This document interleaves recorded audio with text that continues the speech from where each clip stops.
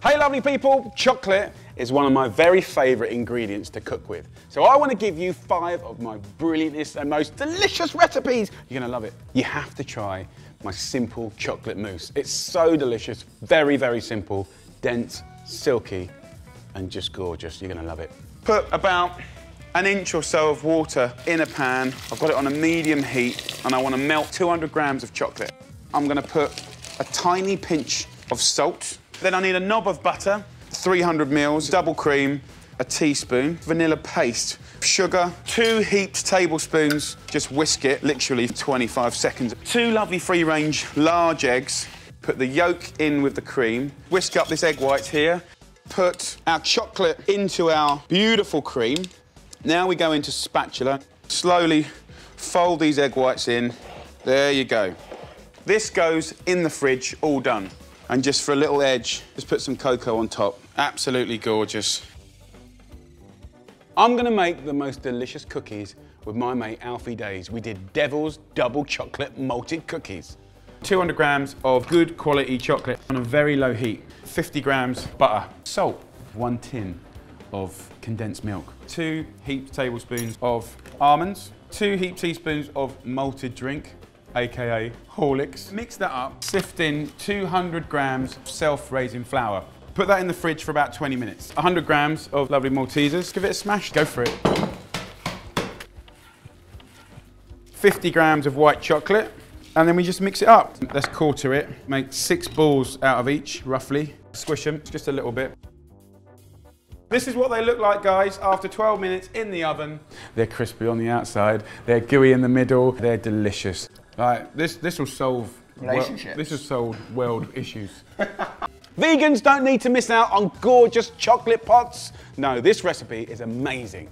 So fine and delicate, and it has a secret ingredient, tofu. Really good quality dark chocolate, 200 grams. Over some water. Now, this will slowly melt. Tofu, 2 packs. So there's 700 grams of tofu in that clean tea towel. Get rid of the residual excess moisture.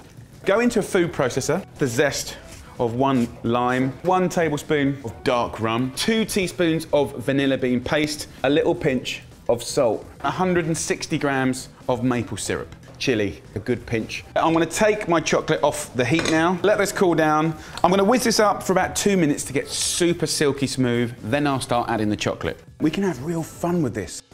Shave a bit of extra chocolate on the top. Pistachios. This would be brilliant for a romantic interlude, yes, but they're also vegan friendly. I've made a delicious chocolate eggnog, absolutely gorgeous, hot or cold. I have here 600 mils of whole milk. Put a couple of crushed cardamom seeds in there, 1 stick of cinnamon, 2 cloves in there. You can use a vanilla pod like this, 3-4 minutes of simmering, and then we're just gonna leave it just to sort of melt this chocolate. 4 egg whites, 4 egg yolks, put a pinch of salt in the egg whites. The yolks here, add 3 tablespoons of honey, just about 1/4 of a nutmeg, and 2 dessert spoons of good quality cocoa powder. Egg whites, let's get it stiff, baby. Egg yolks, honey, cocoa powder. Chocolate goes in. We've got our lovely infused milk here. Remove all the spices and just have a little whisk up. I'm using a spiced rum, 300 mils in total, 200 mils of gorgeous cream. And then last but not least, we're gonna go in with the egg whites.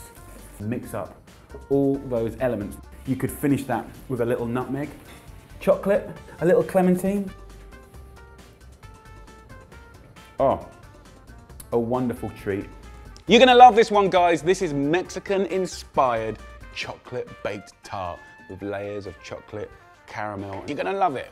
Melt 200 grams of good chocolate with 150 grams of butter and a pinch of salt. I'm gonna give that short crust pastry tart a nice gooey caramel base. Hazelnuts and caramel, such a great combination. Whiz up 3 eggs and 50 grams of sugar until frothy. Boil to a syrup 150 grams of sugar with 75 grams of water, and then add to the frothy eggs with the chocolate. Goes on like this. They're ready for cooking. It's gonna rock and roll. And I'll serve that with some sour cream, which is a big Mexican thing as well. It'll be fantastic. So there you go, guys. I hope you enjoyed my delicious chocolate recipes. Until next time,